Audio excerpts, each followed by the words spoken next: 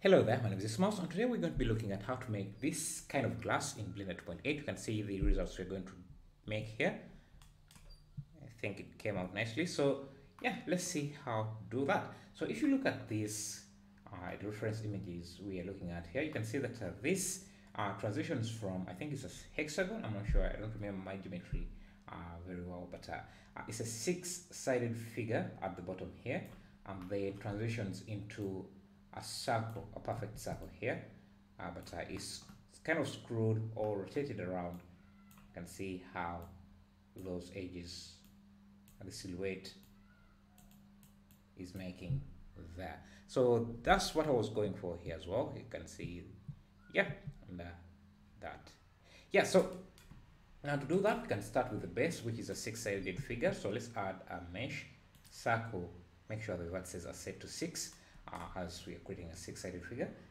It could be even 8, but let's for now just go with 6. And if I first pause this,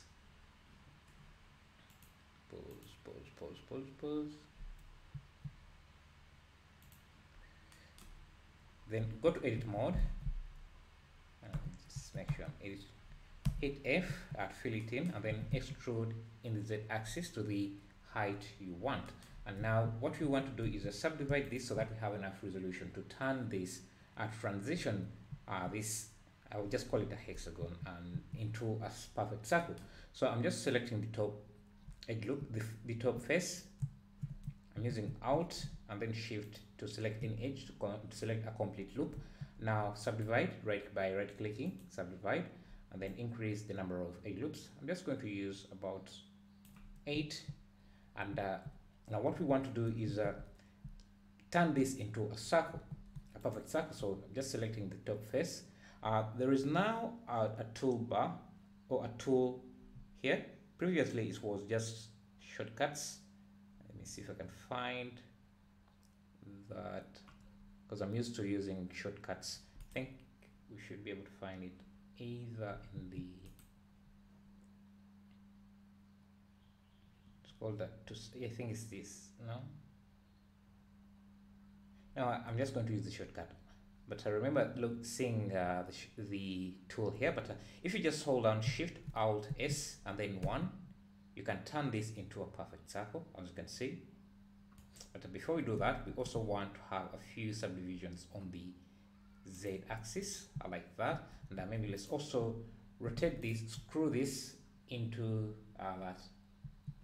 So rotate this by 90 degrees to have that effect, and then by the way, make sure you have proportional editing turned on, so that when you rotate the selected faces, it influences the rotation of the rest of the vertices. So turn on that and make sure that you have linear as your projection, and then so rotate 90 degrees. You can try 45 for a different effect, and now you can turn then we can turn this top face into a sphere. So Shift Alt S1, you can see it gives us that kind of shape. But if you look closely, you can see that this is the same radius. The bottom shape is the same radius as the top shape, so we need to make sure that that's the same. And so I'm going to split this into 4 views. So I'm using the shortcut Ctrl Alt Q to toggle between a quad row view and a single view. So now I want this to match the same size. Remember, you need to have proportional editing turned on, and you can adjust the size as. Let me first hide this.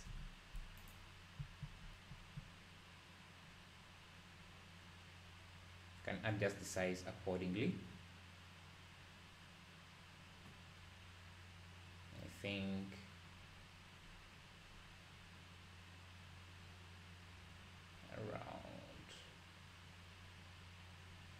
around there should be okay. So Ctrl Alt Q to toggle back, and this is what we have. But we have this issue here. we have this large end gone. So what I'm going to do is just select it, delete it, and select this edge loop here. Then hit Ctrl F to fill with a grid, fill it in with a grid. But actually, that's not what we want right now. Let's first hit F, then insert, so that we add some geometry around there, and then delete that edge. Then Ctrl F, grid fill, have something like that. Actually, before we even do that, glasses usually have this kind of bottom like that. So let's first remove this. Now if we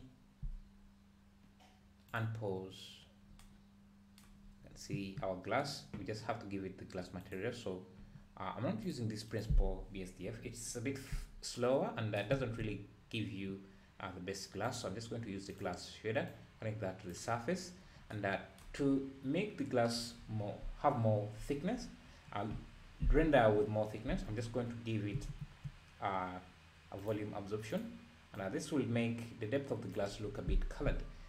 Just going to reduce the density a bit here, make it a bit, give it some slight tint.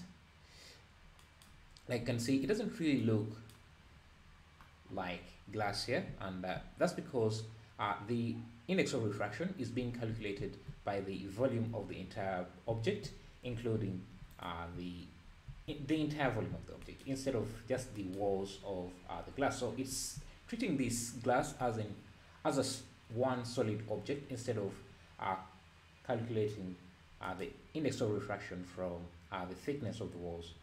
I think my glass is a bit too round around some edges here, so I'm just going to turn on proportion editing again and scale this back in.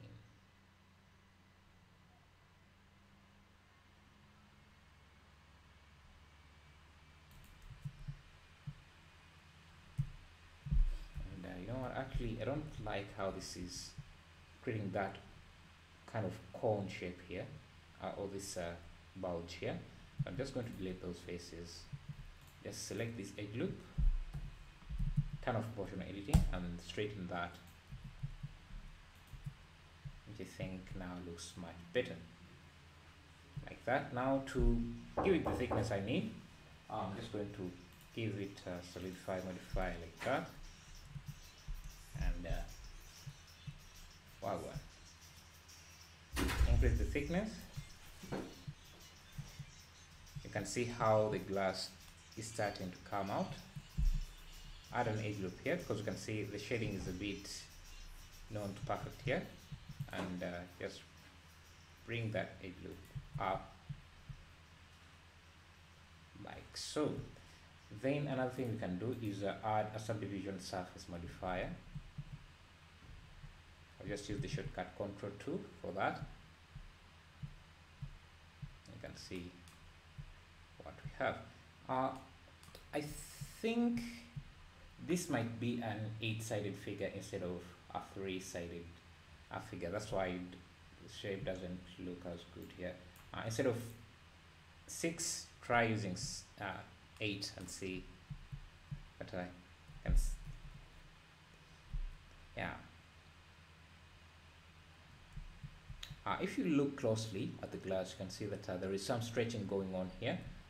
That is also visible in this area. That's because of this end gone here, and that's why I wanted to use, let me first actually fill it in insert, delete, then use the grid fill option, and that should get rid of those stretching that were there.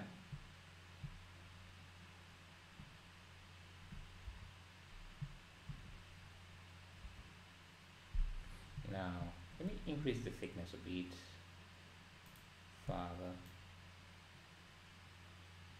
like that. And glasses also have the bottom thicker than the rest of the wall, so I'm just going to do that. I'm just going to apply the solidify modifier. And let me turn off this for a second, and let me pause this render for a second as well,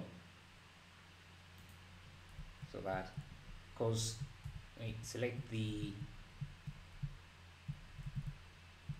the inside walls here. So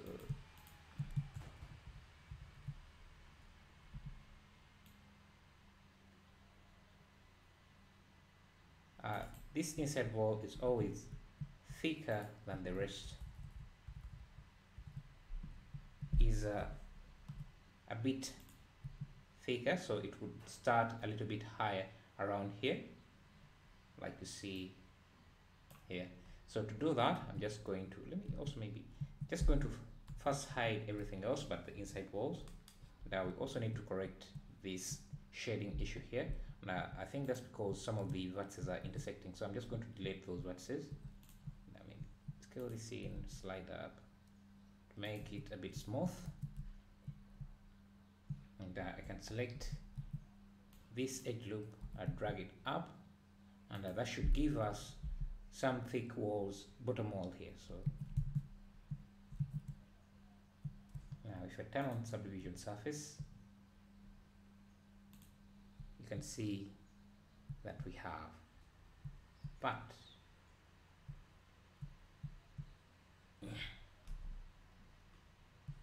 yeah, I think this was 8 sides, not just 6, because I'm looking at the angle here. If you're looking at this straight, you're just seeing 2 angles here, but if you're looking at this straight, you're seeing 3. So it means that it must be in this shape, meaning it's 8 sides like that. So you can try this using 8 sides and see how that looks. But for now, if you want to make this a bit colored, because you can see a tint of color in that, just give this a slight color. If you bring it too high, it will just make the entire glass colored. So just give it a slight tint, and you start to see some color in the thickness. Again, you can play with the absorption to make the glass a bit thicker if you want to. Okay, for now, that's it. And